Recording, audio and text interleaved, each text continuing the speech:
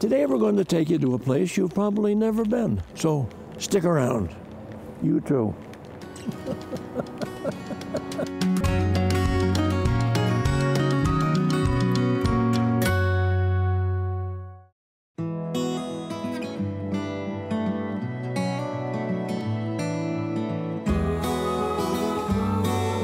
You know, every time I pass through Franconia Notch on the highway, I can't help but look up at the massive cliffs on both sides of the road and think, oh man,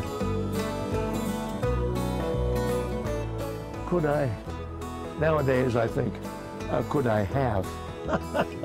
Well, you know, imagining is fun, but today we're going to give you the real thing. We're going to hike, we're going to climb from the base of Echo Crag all the way to the summit. Now, when I say we, I mean they, all right? Laura and Jon Sykes. It's a pleasure to have you with us. Thank you.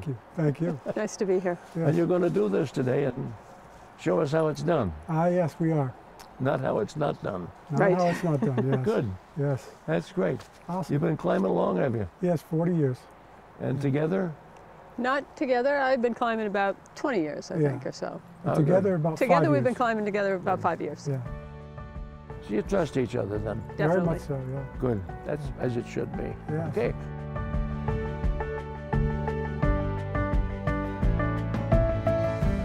The cliffs at Echo Crag are a short hike in from the trailhead. Jon and Laura are veteran rock climbers. For them, the trek is easy. For me, well, the boulder field makes it interesting.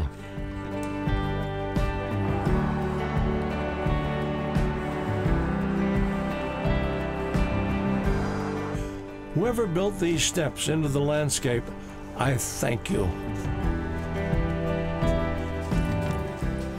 They put us at the foot of the cliffs. This is what's known as Echo Crag. It's as though this place was made just for climbers. There are 48 walls along the cliff's face, so take your pick. I'm told that when it comes to climbing, age doesn't matter. That's one of the things that I think is really, really neat about climbing is that I've come out and I've seen, you know, 3- and 4-year-olds, and one of my friends that I learned to climb from is 82 now, and he's still climbing. He taught me how, and now I lead for him, you know. So I think it's for all ages, and I think it's for all levels. Some people never climb hard, and that's okay. That's what I think is fun about it, is you can find easy climbs that you can do, or you can push yourself as hard as you want.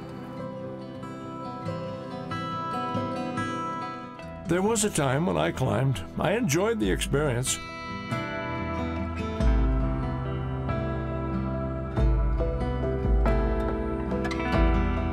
Today, I'm happy to keep both feet on the ground. Kiki and I will encourage Jon and Laura.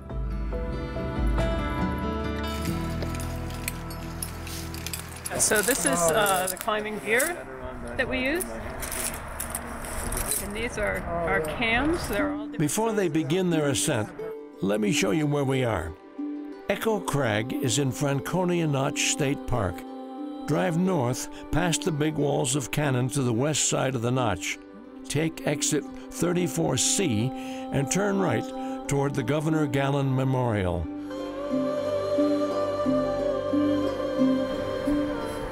This is a black diamond harness that's designed with a wide swami for more comfort if you're doing big wall climbing, aid climbing, and that type of thing. Yep. Jon's a veteran rock climber. He's been at it for more than 40 years. When he's not hanging from a rock wall, he swings a hammer. He restores and renovates homes. Laura's an accomplished climber too. Her day job is academic vice president and dean of faculty at Colby Sawyer College. They met by chance at a trailhead. Jon is well known in the climbing world. Laura happened to recognize him. She introduced herself and he passed along his phone number. So she started calling, and she called every weekend. And she wanted to go out and climb because she likes to do traditional climbing, which is what I like to do. As it turns out, Laura and Jon's paths crossed many years ago. Before they climbed together, they rode the school bus together.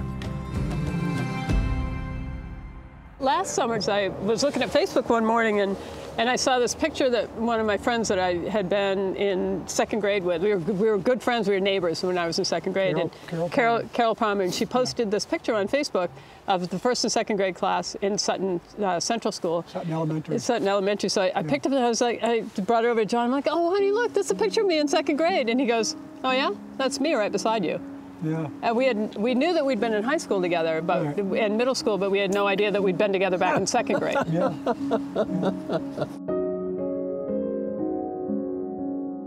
Climbing rock walls seems like something you have to talk yourself into doing.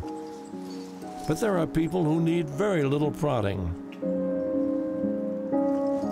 My humble beginnings were, I was working down at Loon Mountain, and a friend of mine, a guy named Chuck Woodman, he was been climbing for years, a lot of alpine stuff, and he happened to see me climbing up the outside of the building one day and climbing up onto the porch. Instead of taking the stairs, I shimmied up one of the posts and got up onto the building. And he asked me if I know how to climb. I said, well, I can climb that. And he said, well, you want to go out and rock climb with me? And I'm like, yeah, I'd love to. So that was my first introduction with climbing real rock with equipment. John's come a long way since then. He now writes guidebooks about climbing in New Hampshire. Don't skip the early chapter. It comes with a warning. Your book, I just looked at it this morning. Yeah. It's kind of a manual for a whole bunch of climbs here in the notches in New Hampshire. Yeah, it covers the western White Mountains, from Crawford Notch, Zealand Valley, Franconia Notch, and Kinsman Notch. Yeah. But at the very beginning, you say, you really shouldn't be doing these things if you don't know what you're doing. That's right, yeah. So the average person's coming along and he says, I got this book and it says we could climb this and here's what we need. He shouldn't do that, right? No. When you use a guidebook, such as a rock climbing guidebook, the first thing you have to have is experience and to understand what a route description is. Yeah. For a climb in particular. Yeah. So you have to be able to look at the book and decipher where this route starts, and then look at the climb and to decide what you need for equipment to climb the route.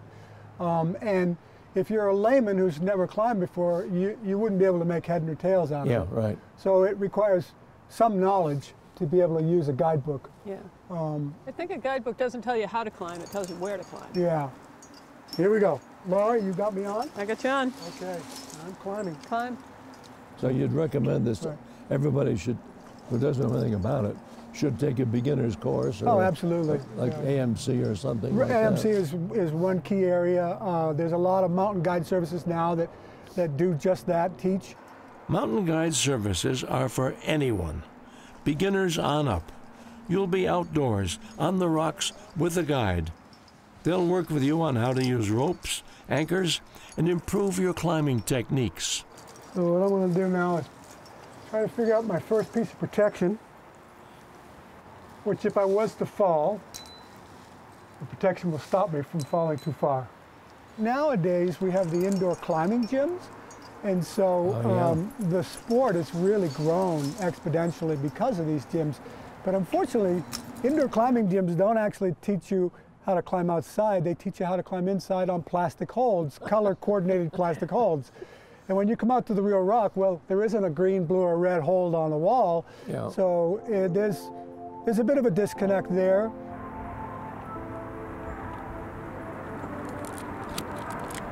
Put that in there and pinched off crack. Give it a little yank to set it. Put the drawer into it. Put the rope in. Now I'm protected. Traditional climbing requires using protection that we place in the rock. And these are called stoppers or nuts. And they're used as in cracks to wedge into a crack. And consequently, we're having some issues with that portion of it now, people coming outside to try and climb, and they're not well versed on how to deal with that environment. And these are called TCUs, tiny camming units. They're for micro cracks, but they will hold thousands of pounds, and your life depends on them. So that's where guide services really come into play. And I certainly recommend that if you're going to go out and try the real thing from the gym, that you should certainly get a guide service or have a friend that has been climbing for a long time to go out with you. It's vitally important. And what's really cool about this belay device is that at any time it locks, and I don't even have to have my hand on it. It's locked off. Which is so unique compared to what we used to have for belay devices. You could never take your hands off it or consider that. With these, you can do just that. And a lot of times I'll get my phone out and take a picture with the camera on the phone of them coming up, which gives you that unique perspective. You just sort of look for, you know, where does it look like I can get some sort of purchase? So sometimes you look for it, and when you look and sometimes you feel it. Sometimes you can't see up high enough to know how, like this. I can't see around it, so I'll feel it. I'll be like, oh, that's okay. That's a good place. And you look for your places to put your feet. Sometimes you can just move your foot up an inch, and that will give you something else that you can reach with your hands. So you just, you look at it and you feel it, and you take your time. Don't rush it. Sometimes people rush through and they get themselves in trouble because they get to a place where they don't know where the holes are, and then they're kind of skating around with their feet, and you can only hang on so long with your arms because they're much smaller muscles than these are. So you need to just kind of take your time, relax into it, not be in a hurry, and just feel around until you feel comfortable enough to move.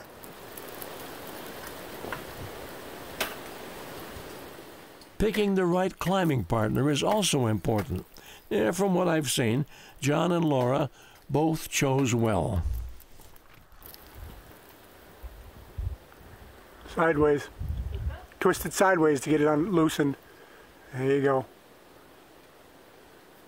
Now, when you climb together, it's just the two of you usually? Well, it's either us two or our friend Scott Lovell comes with us. Yeah. But we also have a group of friends that we climb with regularly. Yep. A guy named Randy Garcia, Dave Powers, Chris Marks, and a few others that come in here and there. But a lot of guys' names. I don't hear any women's names there. No. It's always me. Yeah. Just Laura? Yeah. That's it. I can hold my own, though.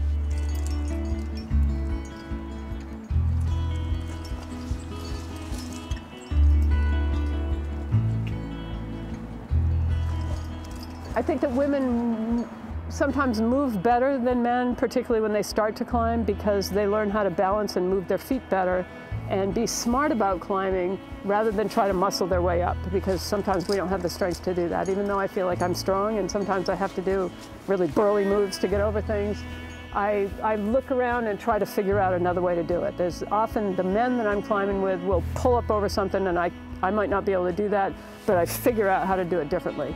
I think there are a lot of really, really hard women climbers that climb really, really hard climbs that I couldn't even think about. So I think men and women can climb the same kind of climbs, but sometimes we figure out how to do it differently.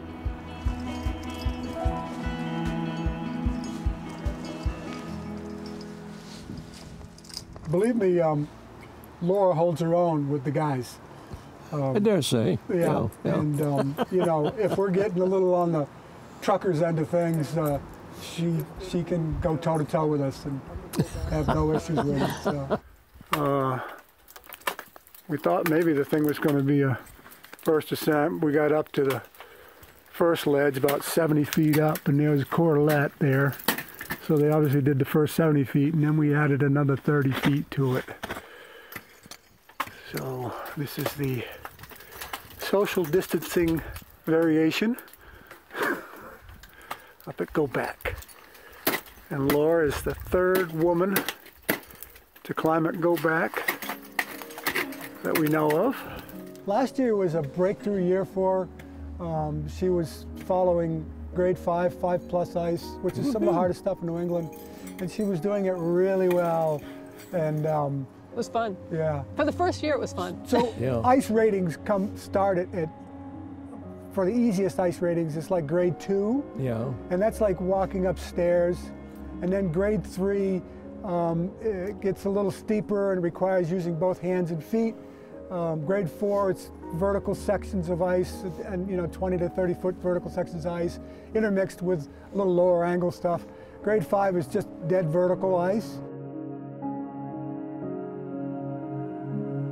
And 5+ is dead vertical and very serious, hard to protect. You got this, Johnny, no problem. This video, shot by Laura, is of Jon on Echo Crag, just down from where we're climbing today.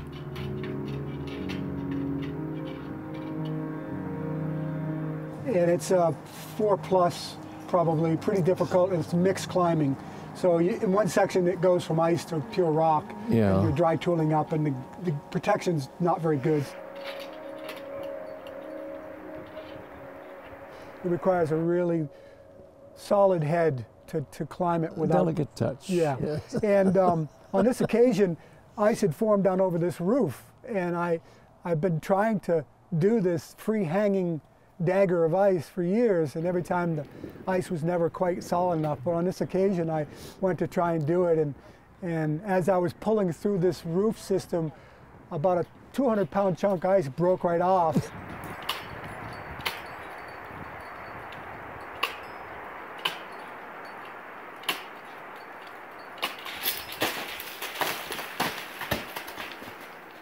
And sailed down and almost got my partner, Scott, who was belaying me, and Laura was videoing it at the time. So she captured that moment. And I stayed onto the ice as it fell off, and then continued trying to climb from that point on. But yeah. So, I went around. yeah, she went around. Yeah. Couple moves. Be on your feet. Nice job. We laugh now, but climbing can be dangerous. There are no soft landings out here. And it is very dangerous, certain aspects of it, especially when we're doing first ascents, climbing something that's never been climbed before and trying to figure out how to do it safely, which sometimes you can't do it safely. You have to kind of be a little bold about it. But when we're doing that, it gets a little trickier because I don't want her to see me get hurt, and I don't want her to get hurt, and so there's a fine line there. But There's also there's a really special bond that you develop with somebody who's on the other end of your climbing rope, because they do have your life in their hands. Yeah. And it's serious. Yeah. And it's fun. I mean, it's fun to just be out. I marvel all the time at Jon and his group of friends that know when to pick on each other, they're merciless with each other. And then when they need it, then they really encourage them, you know. So, and it's just fun. It's all good laughs, but it's all serious too, because there's always that underlying, this is my life at stake doing this. Perhaps it's a good thing while climbing to keep a bit of fear factor in your back pocket. Intimidation can sometimes be a foe, but when you're one mistake away from falling, it can also be a friend. Oh, sure, sure. There's certain kind of climbs that, for instance, Jon really likes these roof and overhanging kind of climbs. They're the safest kind of falls that you can take, because when you come off, you just come into the air. I'm terrified of things like that. I just don't like them. My stomach goes like this. I'm scared of it, and I don't climb well because I can't relax into it.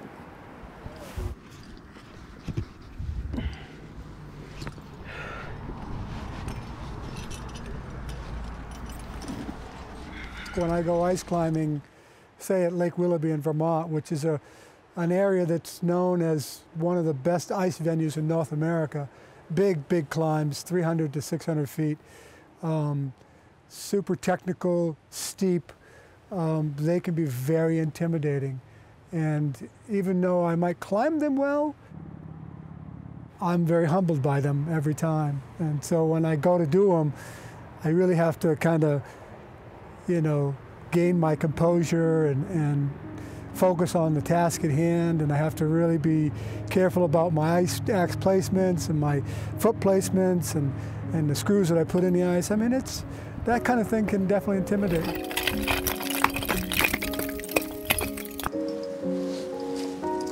Every time Laura climbs, she resorts to a very basic but essential state of mind. For me, it's a challenge. It's you know, when I'm trying to climb a rock, I'm trying to get from the bottom to the top, and sometimes I can't think about that whole way because I can't see what's up there. I don't know what it feels like. I don't know what I'm going to have for, you know, for footholds, for handholds. So I'm trying to get the next 3 feet or 1 foot or whatever it is that it takes. And when I'm climbing, I don't focus on anything except that. I don't think about work. I don't think about what's for dinner tonight. I don't think about, you know, paying the electric bill or whatever, or whether I'm hungry or cold or tired. I got to get from here to there. And you suspend all notion of time. I don't know when I'm on a climb whether I'm on it for 5 minutes or 5 hours. It's all this real focus, clarity, like right there in the moment. And I don't know of anything else that's like that. And it's exhilarating when you get to the top. You're like, I did it, because sometimes I look from the bottom and I'm like, I'm not going to be able to do that. You know, that's just not going to happen. Jon gives me a hard time about that I tend to be more defeatist about it and talk myself out of it before I even try, and then climb it brilliantly, you know. And so when I get to the top, it's like, awesome. And I don't really have that thought anymore once I'm climbing it, because it just becomes really, really focused. Yeah.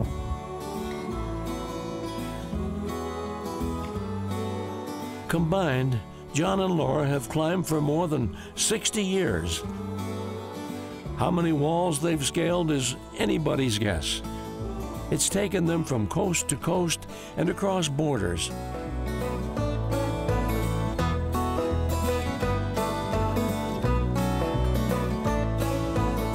Being here in New Hampshire, though, right here at Echo Crag, is still something pretty special. I start from the ground with no preconceived notions. I don't know what I'm gonna find up there, and I work my way up this thing, this blank wall, and I figure a route up the wall. And when it's done, I just look back and I go, wow, that was really incredible. There was something special about that.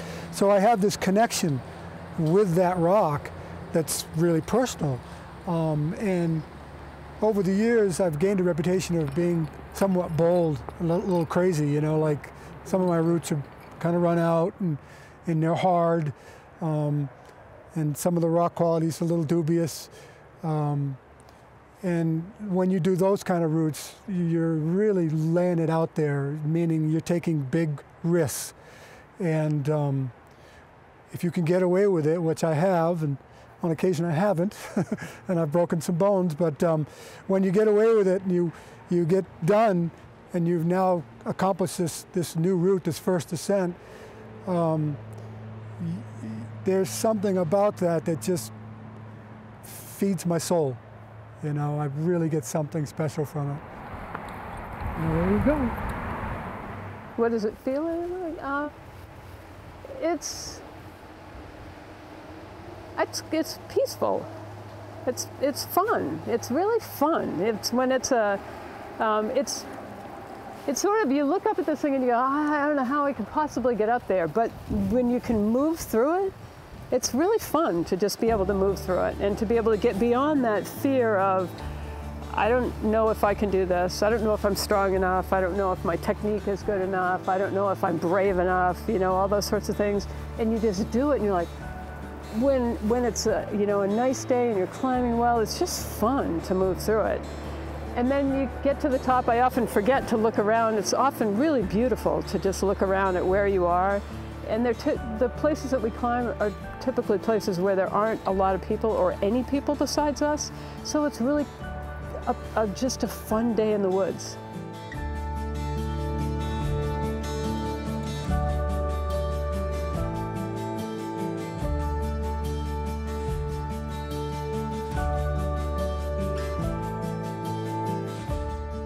Well, we've had a lovely day on the cliffs of Echo Crag. Yes. Thanks to Laura and John, we've had a wonderful time. And you just watched the climb of a famous route called the Naming of the Shrew, Yes. right? Naming of the Shrew. Yeah. It's a long story, but I can't thank you enough. It's just been great. Oh, it was our honor. But, you know, eventually we got to say goodbye, and that's now. Yeah. So we shall. All right. I'm Willem Lange, and I hope to see you again on Windows to the Wild.